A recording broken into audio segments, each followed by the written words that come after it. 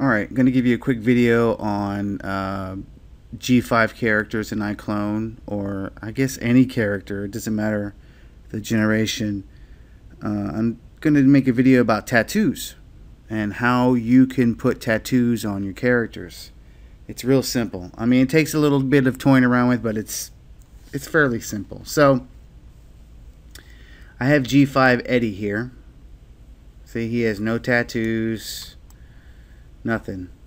Alright, so the first thing you do is you go to whether it be upper body, lower body, or the face, if you want to get face tattoos or whatever.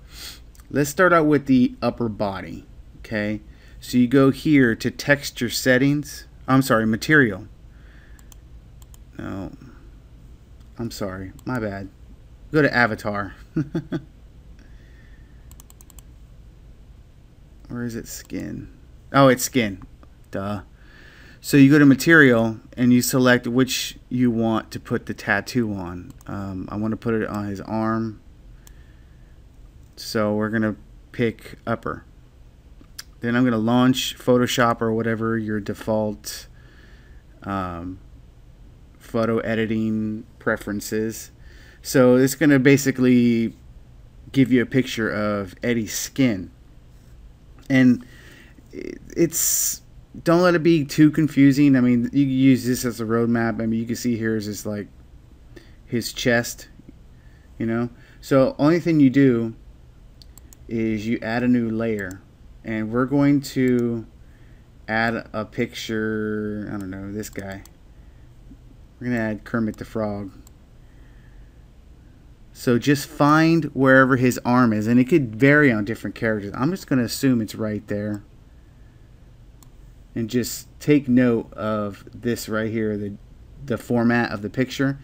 This is a JPG, it's a JPEG. Sometimes they're PNG files. But anyway, you're going to save as, and it's going to open this folder, that iClone 5 temp. So you're going to go back and change it back to the format it was, and it's going to bring up some files. You're just going to hit save. You do not rename it because you need to overwrite this file. Flatten.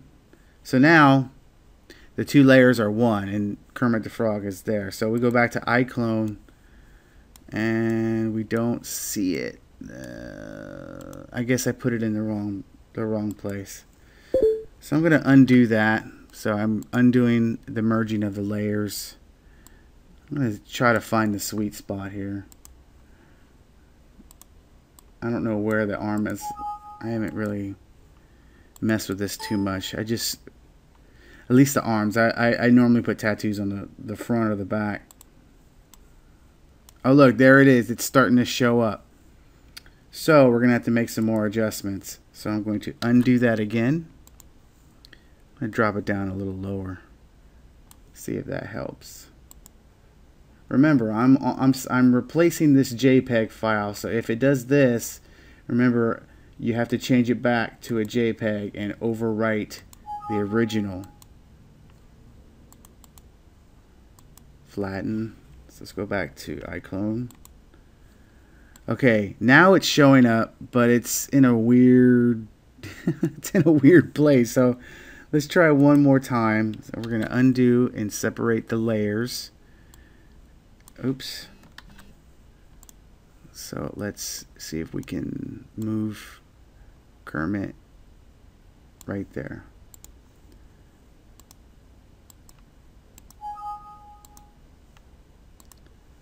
Flatten. Go back to iClone.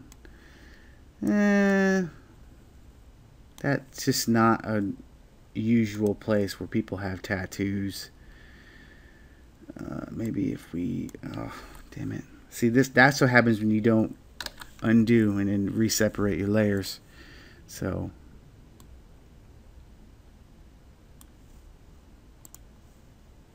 let's see here.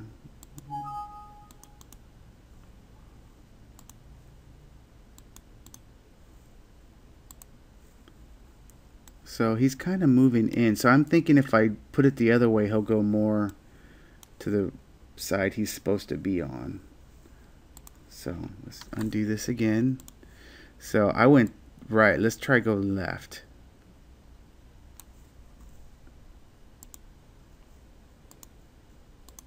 You know, it's just basically toying around with it till you get it good.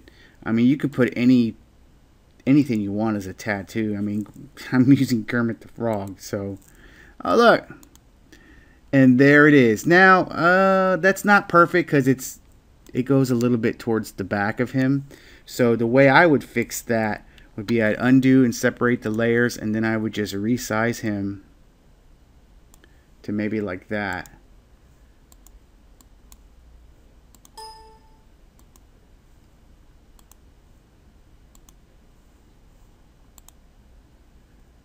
I'll go back. It's right here. I'm telling you, can never win.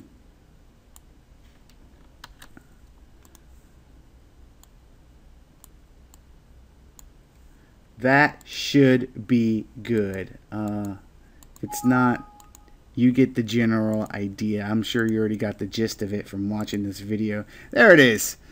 Haha. He now has a Kermit the Frog tattoo when he's drinking tea. So this is a little quick video. I hope you enjoyed it. Let me know if it helped you. And yeah, thanks for watching.